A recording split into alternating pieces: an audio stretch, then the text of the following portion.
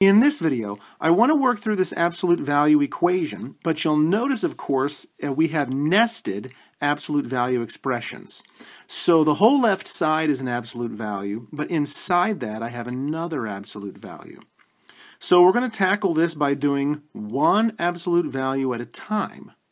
And so since this larger outside absolute value is isolated on this left side and it equals 7, I'm going to go ahead and divide this up as 3 plus the absolute value of 5 minus x equals positive 7, and 3 plus the absolute value of 5 minus x equals negative 7. Okay, so let's deal with this left one first. I have another absolute value, so I need to start by isolating that. So I'm going to subtract 3 from both sides, and I have the absolute value of 5 minus x equals 4. Okay, so I'll have to split this one up. So 5 minus x equals positive 4, and 5 minus x equals negative 4.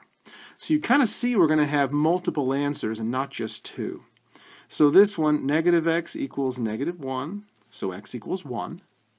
Here, negative x equals negative 9, so x equals 9. So here are two possible values.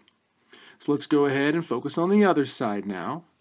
When I isolate this absolute value expression, it's the absolute value of 5 minus x equals negative 10. Oh, but we have a problem, because can absolute value ever be negative like this? Well, it can't. So no values here will be usable because this right here has no solution.